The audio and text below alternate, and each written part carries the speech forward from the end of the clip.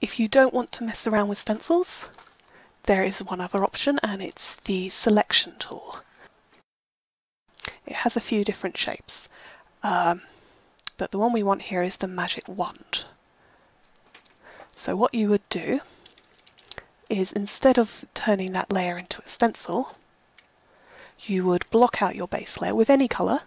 In fact, it can actually be quicker to just block it in with the base pink or green, the hair and skin, before you add any blending. But it has to be all one colour for this to work easily. And then you just select it. And that means that instead of having to fiddle around with a stencil, you've just got an active layer, as you can see there, which means you can just colour away inside it. You will have to, again, you'll have to watch out for sharp edges or gaps, anything like that, because all it's doing is selecting on that area of paint of a single colour. ArtRage 5 has a few more options for selections, but it's the same basic process. You block out your area of paint, you select it, and then you work inside it. Now, the only problem with doing it this way is that if you've got a lot of fiddly bits, it can be quite difficult selecting them all and keeping track of everything. And if you stop having a single solid layer of colour, it can be very hard to select it again if you accidentally lose the selection or you need to go back later.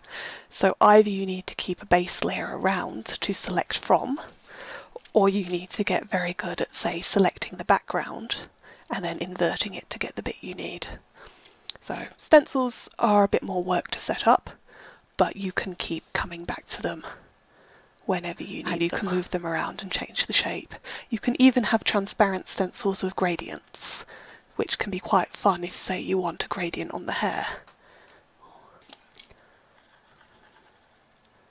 So you can see there's a stencil gradient. You can sort of do the same thing with selections. So let's just create a new selection here. It's feathered, which means it's got a gradient going around the outside. And you could do that with the magic wand as well. So you might also want to use both that way. So if I want to keep that pink hair, I just want to clean up a bit. I just erase around the outside.